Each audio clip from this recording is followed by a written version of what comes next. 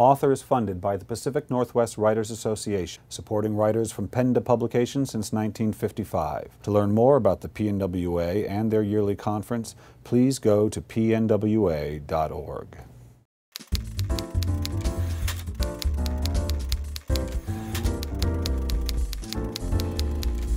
Hi, this is Bill Kenower of Author Magazine, and I'm here at the University Bookstore in Seattle, Washington with Kate Elliott, author of Cold Steel. Kate, welcome to Author.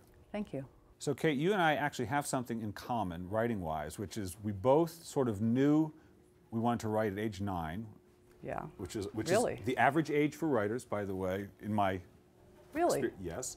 And like you, when I was in just about 8th grade, I discovered Lord of the Rings. Yeah. And my world was changed. Yes, I know. So this is true for you, isn't it? It is. I remember my brother and I used to draw maps when we were little. Mostly, we would draw a line across. We would tape together pages, regular school paper, and then we would draw a line across the top. And then we would draw these underground complexes, and they would go on sometimes for 5, 10 taped together pages. Wow. And then they would be these elaborate places, and there would always be one dungeon, which was like a place where you could only get into by being dropped through a hole in the ground. I remember this vividly. And that kind of, so we did that when we were in late elementary school, and then in junior high we developed a whole ship with an interstellar expedition and signed up people from school to be the different positions. Yeah. And then meanwhile I started drawing maps. And then I read Tolkien, and then I really started drawing maps. So I've never understood what the compulsion is or why the brain goes there, because it certainly didn't for other people, but for somehow some of us it just does. Well, there's something about being able to see your imagination laid out, not just up here, but being able to actually physically put it down. Is that? You know what? No one has actually said that before. That's an interesting point. I'm an athlete, and so I'm very kinesthetic.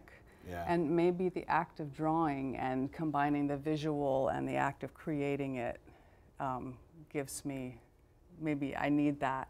But I also remember when I was 16, I wrote a journal, which I tried to reread recently, and I couldn't. Oh God, you poor woman. It was like, I think I got to the end of the first page, and then I couldn't read anymore. Right.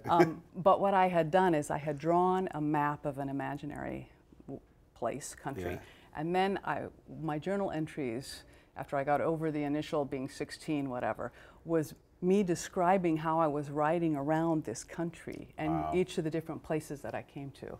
Wow. You were just, that was it for you, wasn't it? I'm very single-minded. What do you mean? When I get an idea, I'm very stubborn and single-minded. When I get an idea in my head, I kind of go with it. And people would sometimes say to me, why do you want to read that? Or why do you want to write that? Or why don't you write something more important than science fiction and fantasy? And I was like, no, I must write science fiction and fantasy. And I didn't really listen to other people. I just did, I would like nod, But it's a silly and then do question. what I wanted. It's a silly question anyway. If you wanted to, why not write science fiction and fantasy? Well, people have, yeah, I know I've gotten a lot of flack for that, actually, and had teachers say to me, I had creative writing teachers say to me, why don't you write something, why are you wasting yourself on this fantasy stuff? And it was just like, because it's what's in me to write. One of the things that the fantasy writer must enjoy, it seems to me, that a writer of contemporary or sort of mainstream fiction doesn't, which is world building. Because even if I have to create a whole family set in Seattle, say, it's a lot of work and all the people, but I'm not having to create Seattle. Right. And you would have to make the whole world, and you must like doing that. It's my favorite thing. Yeah. I mean, I love writing the story too, and of course I love writing. When I write a story, what I want is people to really connect to the characters. Right. But I love world building. I never get tired of it, and I'm not writing in the same world. I've done 4 different series now, and they're in different worlds. And it's not that I couldn't go back and do more in the other worlds I've written in, because I could, but I also just like the pleasure of making up something new. And sometimes I'll have done something one way in this, and I'll say, you know what, I want to try something different here. Yeah. And I was constrained by the rules I set up for this one world. Well, now I can, change that up in another way. So each time I build a new world, I can do something different and in a way comment on what I was doing before. So in a way, my new books are also commenting on my earlier books. It's so fascinating because world building is like, it's like you're writing two novels. You're writing the novel, which is the narrative, right, and then the world, which is almost like, in terms of its creative scope, a novel unto itself. There's a couple of ways you can approach world building and how world building intersects with character. And I personally, and it's not a right way to do it, but there's just the way different people do it.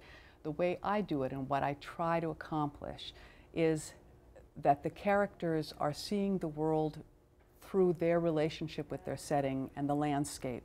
They're not seeing the world through my eyes. So I'm not standing above and saying and imposing my view on them. I'm trying to create a world in which they fit the same way I fit in my world. Right. They have expectations of where they are and who they are and how they fit into society and what they can do and what the universe is like to them. And my goal as a writer, as a world builder, and one of the things I love best, is to create that sense so that you feel you're getting insight into their world the same way, because they take it for granted, the same way we take for granted the world we live in. And so in that sense, it is almost another thing. When you were starting to be interested in science fiction and fantasy was a different, feels different to me than what it is right now. It seems to have blossomed somewhat, and it was really in this sort of cave, the deep cave of the genres, whereas now it feels more mainstream. I mean, movies and television, all over the place. Yeah. Before Game of Thrones was on TV, when I would tell people I wrote fantasy novels, they would go, "Oh, I read that when I was a kid," or "Oh, my nephew reads that." So kind of like it was a childish thing, and I guess some adults still did it. But now everyone knows about it, and I can meet a random person who doesn't look like they read fantasy, and they'll go, "Oh, that, yeah, I should try that." There's no longer that barrier to believing that it's not something everyone could enjoy. Right. And I think that's the difference you're seeing. You know, William Gibson, when I interviewed him, talked a lot about science fiction. He talked about genre all the time because it's such an issue for him. And you know, he made the point that things like science fiction and fantasy, that's just there are sort of narrative tropes available to you that you use to tell a story. Yeah. But it itself, there's anything within that is sort of available to you. And Martin is a perfect example of what you can do that you're not supposed to be able to do within fantasy, the old definition of it. It's limited really only by what you yourself bring to it. Yeah. So you can take any approach you want. That's one of the things I like about it. I was never actually interested in writing what I would call mainstream literary fiction because I didn't read it that much. I mean, I read, obviously I was an English major, so I read some stuff, but right. and some books too. But I always gravitated to science fiction and fantasy, and I think that's in part because of that sense of possibility and that I could speculate however I wanted. Right. And create, and I could explore any issue I wanted to within that field because you can. So Kate, I'd like you to finish this sentence for me. You ready? Okay. If writing has taught me anything, it has taught me what? Wow. Wow. That you can never stop learning. How did it teach you that? Man, you know how much I revise. And also because the marketplace is changing constantly. And you can either adapt, there's like changing. I just sold a young adult novel. So I'm writing another epic fantasy for Orbit Books. But I just sold a young adult novel to a young adult imprint. And it's a different aesthetic. And I could either say, I knew that I was going to get a huge long editorial letter from my new editor. And I got like 11-page single-space revision letter. Oh. And I could say, oh, I'm going to, I don't want to bother. But I want to keep learning. So for me, it's a challenge to try to do this kind of different, this slightly different aesthetic to what I'm used to. So I think for me, as long as I'm still learning, and then it's all good.